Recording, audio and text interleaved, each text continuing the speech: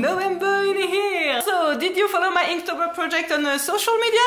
In fact, just a few days before October begins, I suddenly decided, okay, let's do Inktober. I was not sure just a few days before, and then you jump for it! And this is the first year I decided to follow the themes, and it was pretty special for me, and I ended up making some really special illustration, really different from what I am used to do in the process and also in the result and in the expression. So I am thrilled to share all of this with you, hoping that it will inspire you in some way. So in this video you will be able to see all my works and also me painting two of these pieces so that you can get a bit more the process and how I worked on them. I didn't achieve the whole month because there is a lot going on in my head, in my life, but I really consider that I took on the challenge because I mean doing that much work in 1 month is quite special, and also for me it was really this challenge of going out of my comfort zone and do something so different than what I am used to do. So no matter the number of pieces, and there are already a lot, but as usual it's above all the matter of going further with your art and your artistic expression. So I worked a bit with Inktober the year before. You can check this video about some techniques with ink that you can use for this kind of project if you're interested about it. But I did it more with urban sketching, so without following the prompts. I think it's a bit difficult to make both together because the prompts give you, a kind of restraint. So having the restraint of finding a subject in your surrounding to be able to fit the prompt and also that can inspire you. I think it's not so easy. Maybe some people are able to do it successfully, but for me this year I let go of urban sketching and decided to try to follow the prompts. So having to work from my imagination, I'm searching for a few photos also on the internet to get a few reference visuals, and having to find an idea with what I wanted to express and how following the prompts was pretty special. But the nice thing with this kind of challenge is, day after day you build on the practice, the ideas come more easily, and you also get a bit more comfortable with your process about how you build these kind of pieces. So that's what is really interesting, and you also get more comfortable with your techniques and how you make these pieces. So at first I thought I would make some kind of, black and white painting, like landscape, a bit with this backgrounds or salt effect like I did sometimes previously.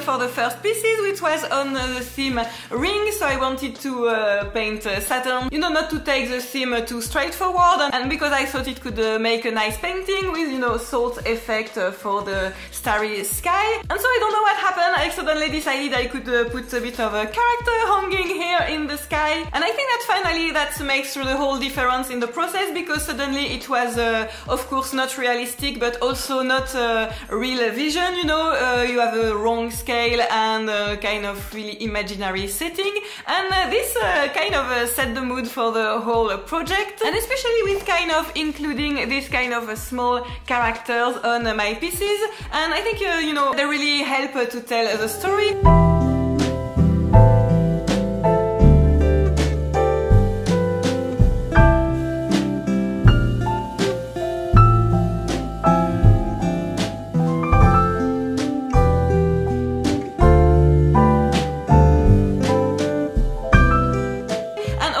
Created all kind of imaginary setting from my crazy creative ideas to try to depict a bit of an imaginary world. And by the way, I was really surprised and really thrilled by the reaction I get on social media, especially on Facebook. The people following me really kind of, felt attached to the project and to this picture that were expressing something special, and they were expecting the next illustration. I felt a bit of a difference, between with the watercolor painting, you enjoy a bit of the colors and the rendering and the feeling of beauty that you can get when you try to enhance the world and your subject with the paint, or with urban sketching. That's also a way of seeing, but maybe with this kind of illustration it pushes the people to see the world differently, but more in an abstract way, in the way you consider things, and it makes a bit your mind and maybe your emotion also react strongly to art. So it was quite special to realize this also.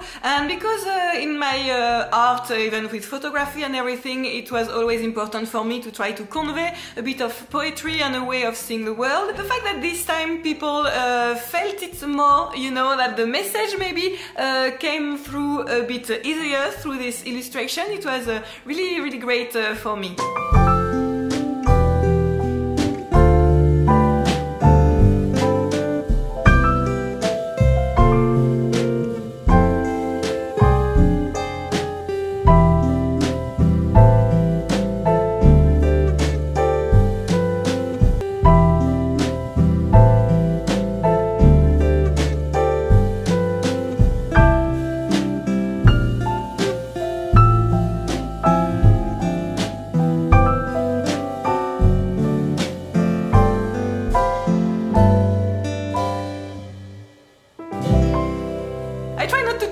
But there is so much to say. So of course for this illustration I started with pencil drawing, because you know you have to set the idea of the page, and also because I don't have the subject in front of my eyes, I have to have some guidelines so that I, you know, have a bit of the visual, whereas when I have the subject maybe in front of my eyes, I don't need a pencil guidelines, because the guidelines are what are just in front of me, and also because of this difference of scale, and you know I had to work on how I wanted to organize a thing on the page. So it was nice to have a bit of a drawing as a guide. I tried hard not to fiddle with the drawing because I really wanted to express a thing with the paint, and taking the time more to grow the values and the effect. And in fact, frankly, when you see just the pure drawing at the beginning, it's a bit like, you know, rubbish drawing. You can feel that it's not the drawing in itself that is interesting, but it's just kind of setting a bit of the thing on the page so that you can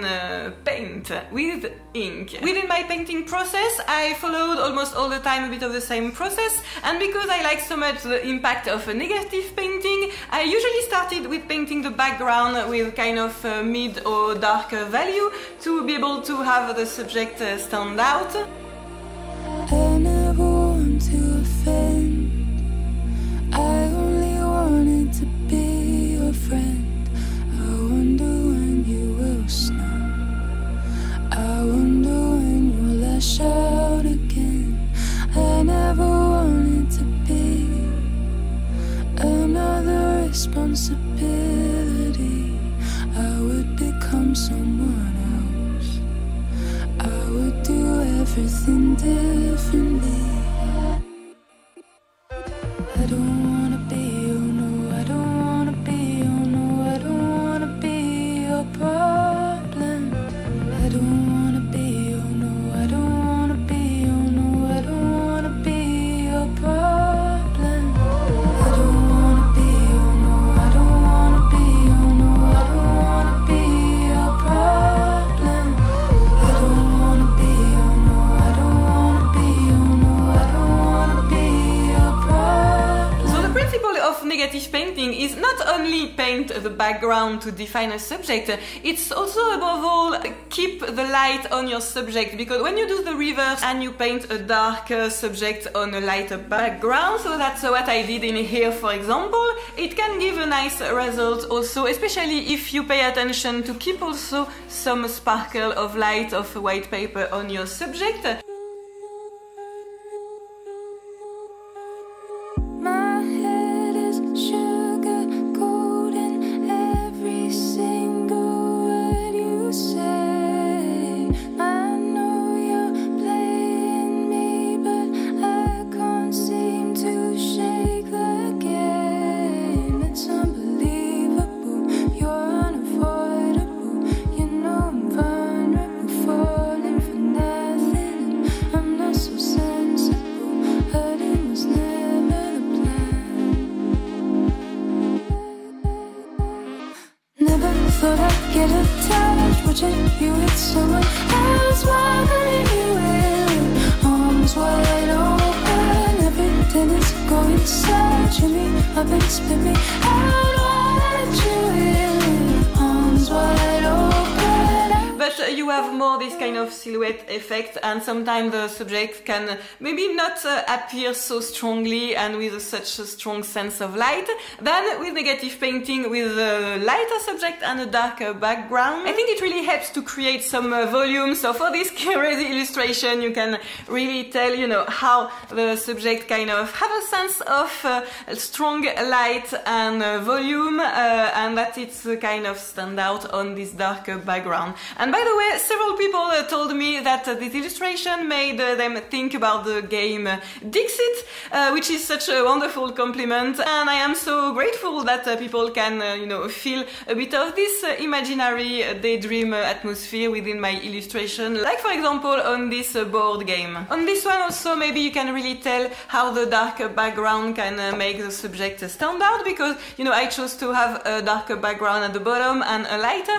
background at the top. So at the top you have more kind of classic illustration style, with this appearing darker than the background, but in here you have maybe a sense of the bottle and the subject kind of glowing because of this negative painting work on a darker background. And by the way, in this project I made the craziest negative painting work that I ever done, because when you have to define all this kind of small light white subject with a background in here, it's such a difficult task, but a good challenge once again for me. And also, by the way, the paper was not really good. I wanted to work not for once on 100% cotton paper, because with cellulose papers it can be easier sometimes to create some background effects and everything. But this is a Clairefontaine, I think, supposed to be watercolor paper, but it was a bit special, kind of creating feathering when the paper was wet before, so difficult to get hard edges afterwards. And also because it was cellulose paper, it's more difficult to grow a wash without having hard edges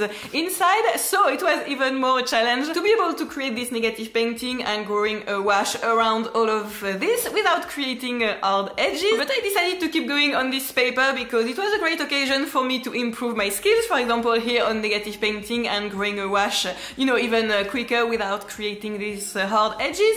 And also maybe at first I was thinking I'm going to play a lot with effects and everything, and even if I kept really the salt effect on the drawing because I thought it was really interesting for the rendering of this illustration, I realized that because the paper was not so good, maybe this will push me to go more in the illustration and what I wanted to draw and to express within this illustration, and not relying so much on effects, that I would be more artist to create other kind of papers. So sometimes the restraints, you know, kind of guide you in one direction or another. So if you feel that it can be a good direction for you, even if it's a bit out of your comfort zone, go for it, of course. So I think this one was probably the craziest negative painting to do, even if it doesn't really show on the final illustration. I thought afterward that I should have drawn this one probably on a lighter background, because it wouldn't have been so difficult, and maybe also the result in here is a bit messy, but it was you know, a good practice to try to go around all the tree branches and all this small subject. So as supplies I used mainly India ink, but I also used some black pen for finer detail that it was a bit more difficult to make with a brush, and I also used a white gel pen in order to get smaller details. Even if you know me, I really wanted to use negative painting to have the white of the paper, because it's so much more beautiful than using too much white at the top like gouache or something. But for fine detail it really works well to use a white gel pen. So my favorite white gel pen is, by the way, the Uniball Cineo Broad. I really like this one. I recommend that you take the broad one, because I feel even if the line is slightly thicker, also the white is stronger and thicker and really feel a bit like a pen. It's almost feel a bit like an acrylic marker, but I'm sometimes a bit annoyed with a Posca pen because you have to shake them, and sometimes, you know, the paint really doesn't come through. Whereas with this one I really feel I never have any trouble, and it was a really nice tool for me during this project.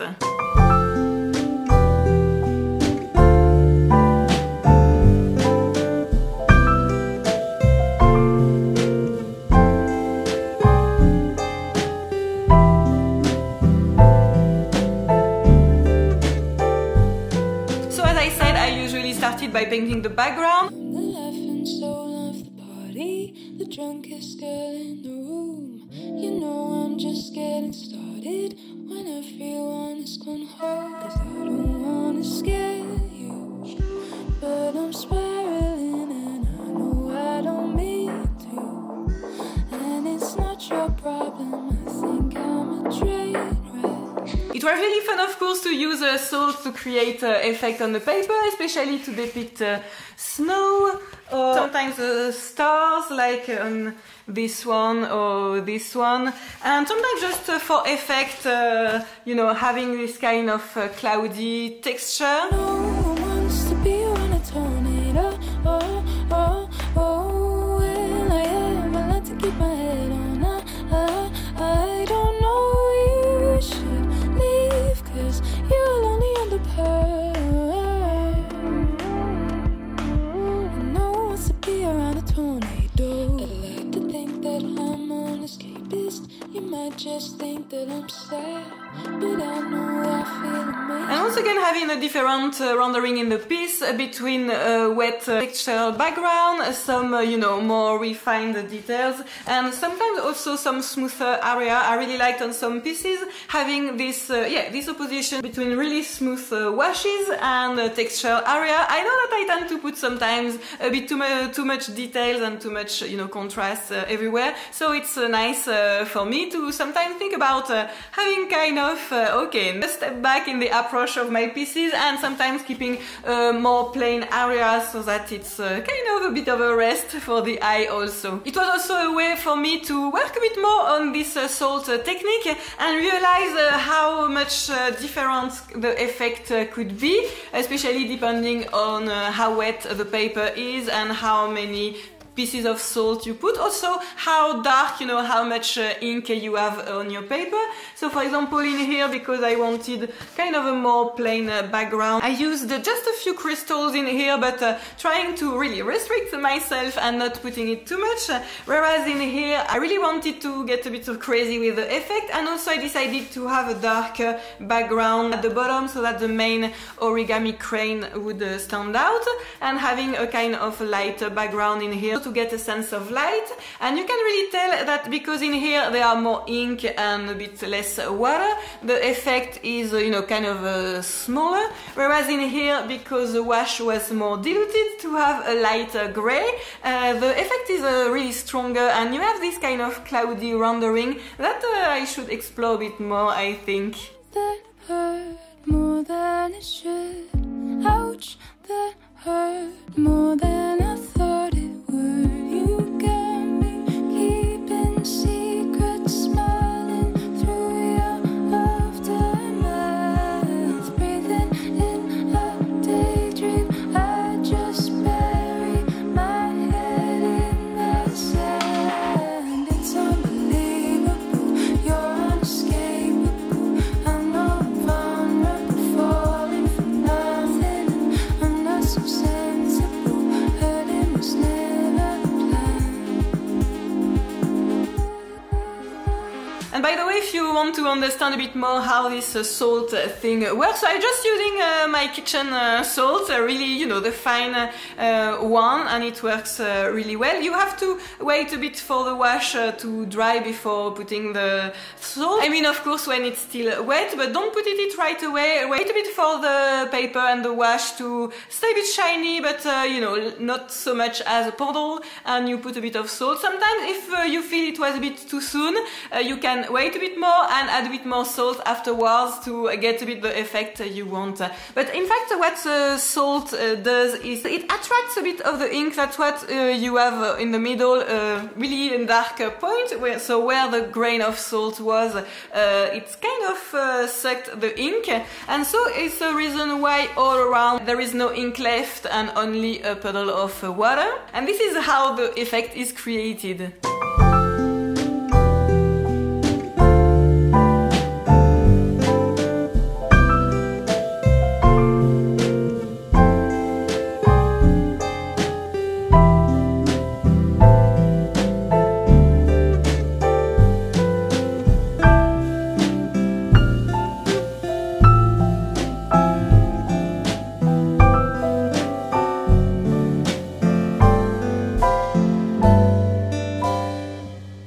then gradually putting some shadows on the subject to create a sense of volume and define it, and a sense of light. I like to think that I'm an escapist. You might just think that I'm sad, but I know I feel amazing when I get out of my head. I be kissing strangers just to feel something, and seeing Technicolor makes them so much better. Dancing around the chaos makes me feel I'm in control. It's not a good thing. Get out while you can. No one wants to be around a tornado. Oh, oh, oh, well, I have a lot to keep my head on.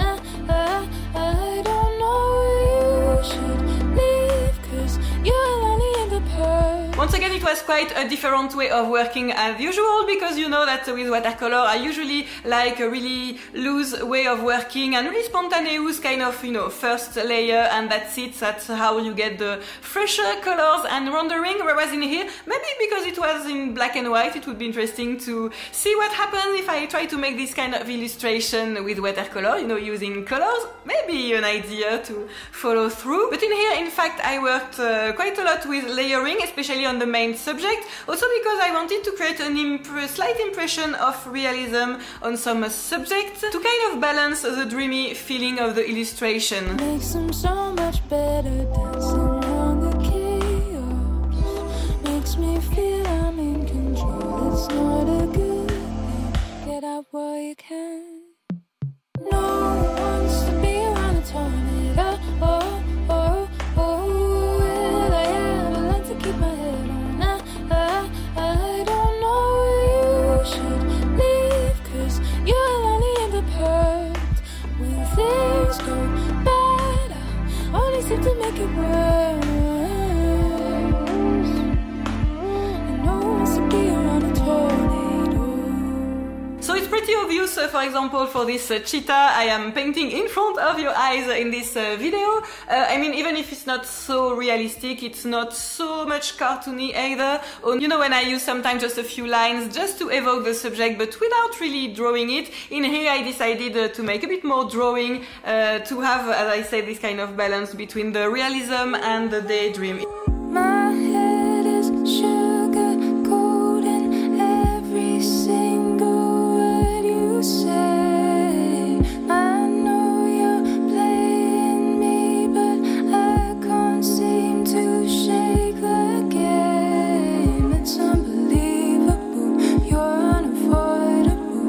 You know I'm vulnerable, falling for nothing. I'm not so sensible, hurting was never the plan. It's quite obvious also with the brain in here, where I worked with kind of a refined way on the shading for the brain and all these details in here. For example, also for the key. Most of the illustration also show a kind of an opposition between a kind of a blurry background, so I worked wet in wet, usually on the background, like in here, for example, for the trees, and also a bit for the fur. I'm so good at avoiding the issue. Bite my tongue so I don't have to deal with it. I'm so comfortable playing the victim. You know I am the easiest game to win. You've been testing waters, wondering how far I've been before I break. Need to claim back some power. So what's it gonna take? What's it gonna take? So you have a kind of blurry environment with a sharper subject at the top, and it was quite obvious also on this one when you kind of have an impression of wood behind with wet in wet work and salt effect, and in front you have this really sharp main subject. And some people discovering this illustration told me that they thought about what we are doing in photography by using depth of field and having the focus focus on something and playing with a blurry background. And yeah, it was quite interesting to realize that I was using something I really love and I learned to use in photography in this illustration as well. Most of them are maybe sometimes a bit too busy already, so having kind of a blur effect, you know, help you to kind of focus, of course, the eye and simplify a bit the illustration so that only some parts are more detailed. I use a lot this technique about, you know, adding a stronger value and then softening the edge. The laughing soul of the party, the drunkest girl in the room. You know I'm just getting started when everyone is gone home. 'Cause I don't wanna scare you, but I'm spiraling and I know I don't mean to. And it's not your problem, I think I'm a train wreck. I get high, the worse it gets, it's not a good thing. Get up while you can. And by the way, it was so much fun for some of my pieces to really kind of see the subject pop out of the illustration of the page of the drawing and suddenly, you know, come to life through your work on values and also adding details. We keep chasing the same old disaster. Anything to avoid the inevitable. I've been quiet, I've been caught in the outline. Backseat driver, I'm watching you take control. You've been testing waters, wondering how far I've been before I break and being worked all over. So what's it gonna take? What's it gonna take? I think it's such a fascinating thing to do, especially when you work with an imaginary scene from, you know, from your mind, from your imagination. You recreate something that never existed before. So it's kind of really surprising to suddenly have your own creature appear from the page. In the October prompts, some words were really difficult to find an illustration from. So that's how I got myself, for example, for the theme ashes, to try to paint a phoenix, so what I, you know, never painted before, of course, and a dragon or everything. So it was quite funny, you know, to try all these kind of thing and see new thing appearing off paper, like this cute puppy dragon.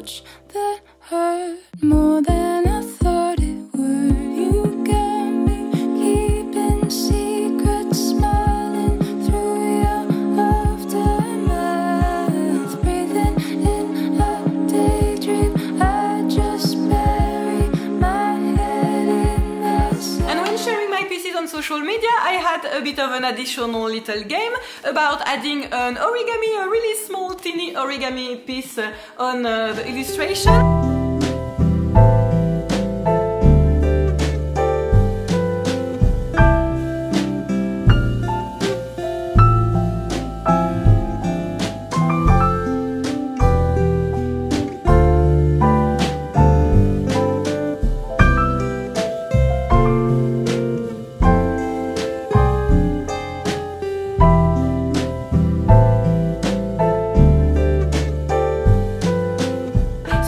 In my little box. By the way, this is a box that are from my grandparents' house that I found. Paris, I think it's kind of medicine old box treasure that I found some years ago on my grandparents' houses. And in here they are really teeny origami, so I used a lot this teeny crane origami. It was difficult to make them so small, but really fun. So this is the crane origami. Oh no, in fact the one I used the most I think was this smaller one. Teeniest origami ever. I wanted them to be a bit subtle in the illustration so that you don't see them right away and that suddenly they arrive a bit like a small surprise, so they had to be really teeny. So a little teeny paper boat. I think I have another one, and I put a bit of grey marker on this one to give a bit of depth and a sense of shadow on this. I also made a little fish with a bit of grey marker as well, so I just used a few of the origami folding that I already knew. There is also another fish in here, but this one is bigger obviously. Except this butterfly, I searched for new tutorials to make a small paper origami butterfly. And for some of the snowy illustration or maybe star, I also created this kind of small star or snowflakes thing. It was quite difficult also to make them small. I couldn't really manage to make them smaller than this, but that's already nice and cute. I'm the laughing soul of the party, the drunkest girl in the room. You know I'm just getting started when everyone is gone home. 'Cause I don't wanna scare you, but I'm spiraling and I know I don't mean to.